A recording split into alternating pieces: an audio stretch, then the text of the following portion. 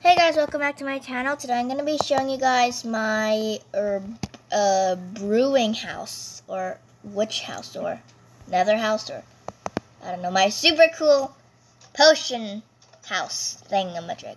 So, like, from the outside, it looks magnificent. It has like a nice little roof like that made out of wood.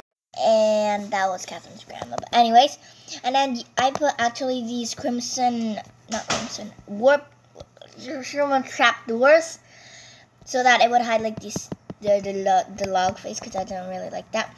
And I just sand windows. You go in, and then you'll see these netherite armor stands with swords.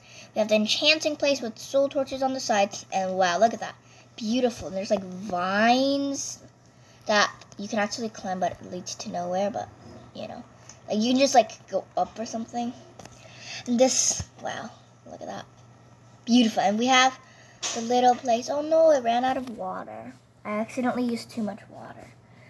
Okay, so now we're gonna put in the water bucket, and there you go. That's good.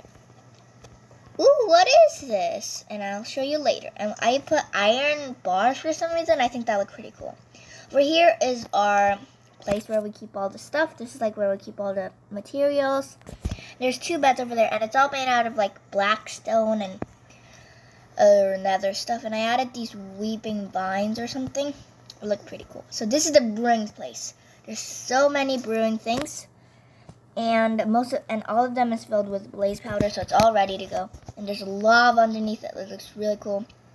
And then there's the chains, so it looks like it's kind of floating there. There's three of those. There's blast furnaces on this side and crafting tables on that side. And over here there's like staircase, so you can go up.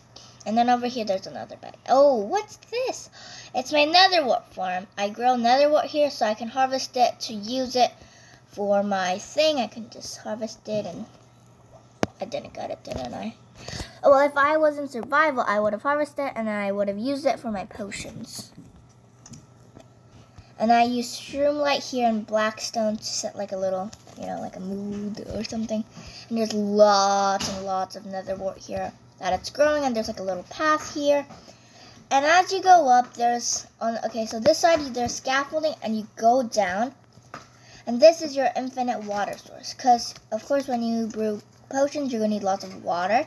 So you're gonna need an infinite water source. So this is that. So if you get it, there's like forever water. And there's some carpet and stuff, and it looks really nice, I think. And I have some soul lanterns hanging from the top. Well, thank you guys for watching. Make sure to like, subscribe, comment, and turn on notifications. See you guys in the next video. Bye.